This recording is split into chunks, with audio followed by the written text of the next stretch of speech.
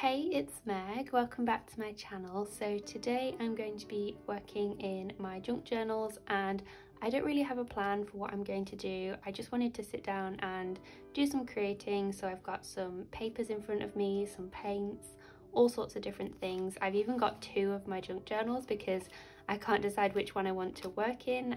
Maybe I'll end up just doing some background bits. I've no idea. So I know I've shown you guys this little one that I've kind of started recently, and I've been really enjoying working in this one. So this was the page that I did recently with kind of little bits of collage and things. So maybe I'll work in this one. It's got a bunch of different papers and pockets and sort of things that I've like stuffed in between the pages that I might want to use.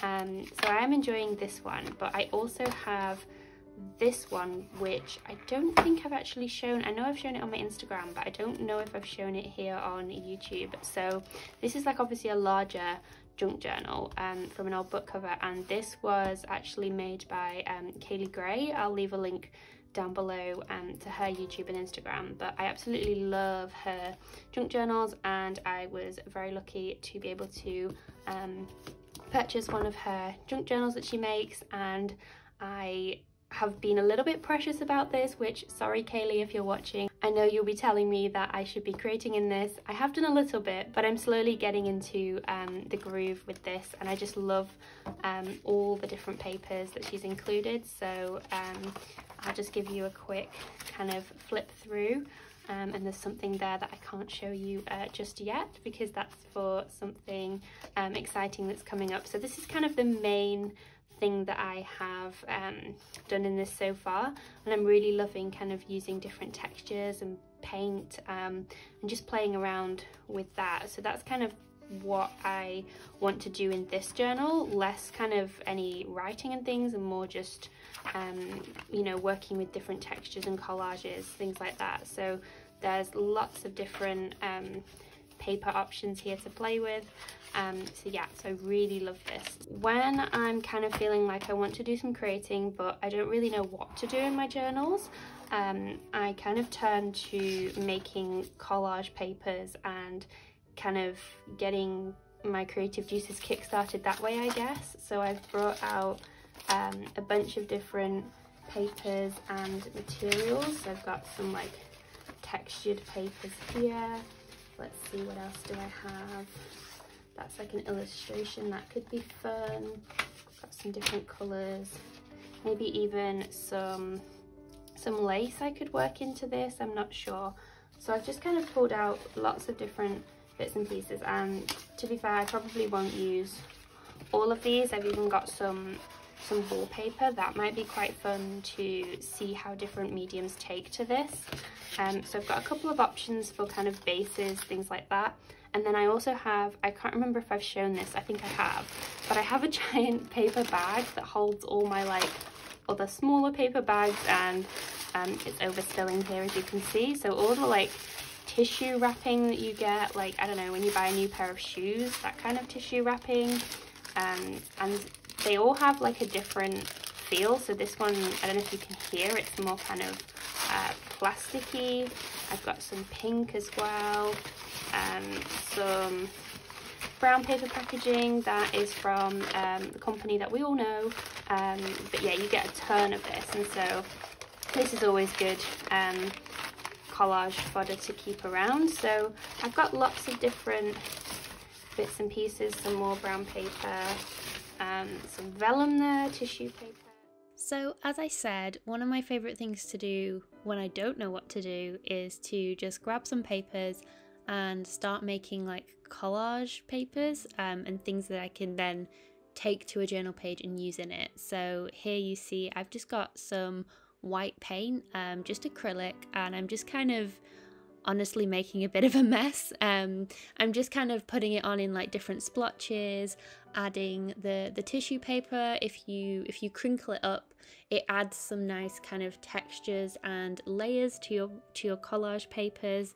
It's something I love to do in my journals, and so it's also something I love to do in my collage papers as well. I just find that it adds a really nice like soft effect, and often I will just paint over the top of it as well, which helps to blend it into the papers. And so I was feeling like this was a little bit plain, so I came in with some pink paint. This is a paper artsy paint. I believe it's in the shade Cherry Blossom, and so I started adding some splotches of that, but I also wanted to tone it down as well. Contrasting is probably the right word. So I just wanted to mute it down, so I'm adding some extra tissue papers and layers over the top because I just wanted like a softer look. I've used a lot of pink in my art journal pages and sort of junk journal pages, I've noticed recently, but I really love that like soft muted pink, and so that's what I was trying to go for. And the Titan buff that I put on this page was really overpowering, so you can see I immediately scraped that back off and just sort of put it on like a journal page I had open to the side. But I think the good thing about working on some collage papers or whatever it is, like away from your journal, is that it really takes the pressure off, because I know that the whole thing is not going to end up in my journal page. I mean, if I really loved it, I could just stick the whole thing in and use it as a page, but chances are that's not going to happen. You know, having this really allows me to pick like a section that I love. So here where I'm adding like an extra doily is me kind of subconsciously saying like I really like this like section of this paper, so I'm going to start working on it more, building up more layers with some book pages, some extra paint, and so I can then use like a section of that within my journal page. And I don't know, it just like takes the pressure off, because I don't feel like everything needs to be perfect. And even if there's nothing on the paper that I like really like for a page, at the end of the day it's just going to be like a background piece anyway, so chances are not a lot of it's going to be seen. It's just to build up like layers and interest for a background. So I decided to tear off that right hand side to use for my background. Just tore it. I didn't use any scissors or anything because I feel like it really adds to that more like organic, natural look of my papers. I was just really enjoying the way that like the colours, the textures, everything like that had kind of built up on this, and I think with the torn edge it contrasted really nicely against the brown paper that I have on this page. And so I just decided to stick the whole thing in and just kind of use it then as if I'd done the collage on the page. I wanted to give this page a focal point, so I decided to grab my acrylic paints and continue painting. So I created this flower, and I wasn't using a reference or anything. I just thought, let's just kind of do a bit of an abstract flower, see how it goes. And I will be honest with you guys, when I was sat here painting this flower and I kind of got to like the final stages of it, because at the beginning I thought, oh, this is okay, like it's a bit, you know, kind of abstracty, messy, it's fine. But I literally got to the end of the flower and I had that moment where, you know, when you just think, I really wish I hadn't done that. Like, I really didn't like it. I think it was the leaves that were like putting me off, like the leaves and the stem. I just really didn't like it, and I thought, well, for this video, do you know what, I will try and push through and see what I can do, because, you know, there's two options, I guess. You can either work with it, push through and see if you like what you can do. Sometimes you can be a bit more creative, make things you didn't think you were going to make anyway, or you can just turn the page and start again.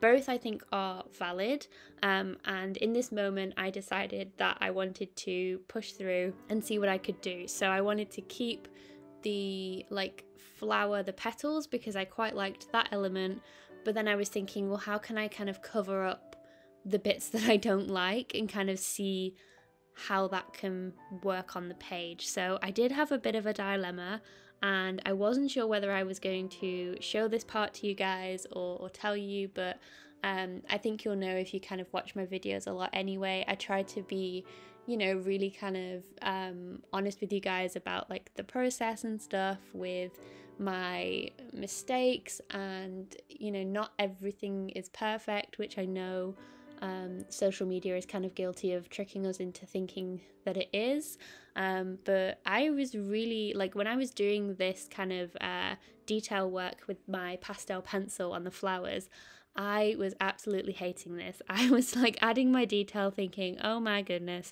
the one time I'm like filming as well, because it always tends to happen when I'm filming as well, that I think, oh, I really don't like this. What am I gonna do? And so I decided to just power through it and see what I could do. So my labels came to the rescue for this journal page. I decided to just tear one kind of not quite in half, maybe like 3/4, because I had the doily as a page on the other side, so I knew I couldn't like really stick anything on that side, and just decided to make out like I had always wanted to have some sort of label there. Added like the washi too to kind of frame it and really make it look intentional, like I always meant to do it. And then I got my black Tombow and just decided to hand letter Bloom across the two pages to bring them together, because they were looking a little bit disjointed with how I'd added the label, but I think that lettering across really kind of brings the two together. And so what I decided to do then was work on some of the details, so adding the white dots with my Uniball Signo, and also adding some stickers just for some smaller like detail elements and interest on the page, so that kind of like leafy sticker there too. I ordered an embroidery kit recently and it came with this tea bag in this really cute packaging, so I decided to save it even though I didn't actually drink the tea because I don't like fruit teas. So I gave the tea bag to someone else and requested that I have the packaging back so that I could use it in my journal, which is such a journaler thing to do, because it was just so cute with like the little flowers, the colour palette, the way it said like happy me on it. And so I just thought, well, that's perfect just to keep in my journal. I debated making it into a pocket, but I thought, you know what, I might just staple it onto the page and just keep it as kind of that colour and inspiration on the page. So that is pretty much everything that I did for this page. I also added this sticker here and just sort of cut around the outline so that I got rid of the white part. But yeah, that's pretty much everything I did for this page, and do you know what? I'm actually really pleased with how it turned out in the end. So yeah, a lesson to myself that you know, just keep going, trust the process and it will all be okay. So I hope you enjoyed joining me today for this kind of bit of an impromptu crafty journaly session. If you've made it this far, let me know down in the comments maybe what you were working on whilst you were watching this video, anything you've been crafting lately, any new projects. I would love to hear about it. So I hope you have a wonderful rest of your day and I will see you guys in the next one. Bye guys!